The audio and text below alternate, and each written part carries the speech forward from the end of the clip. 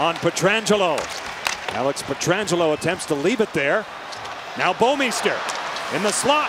Look out, Jaskin turned out. They score!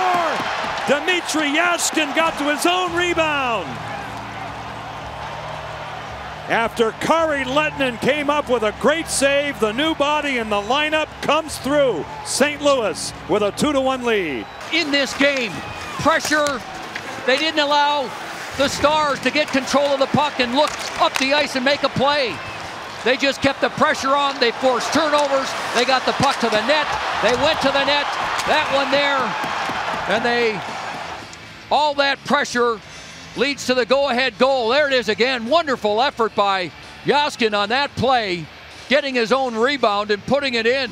But the pressure and the forecheck by the Blues, their best of the game.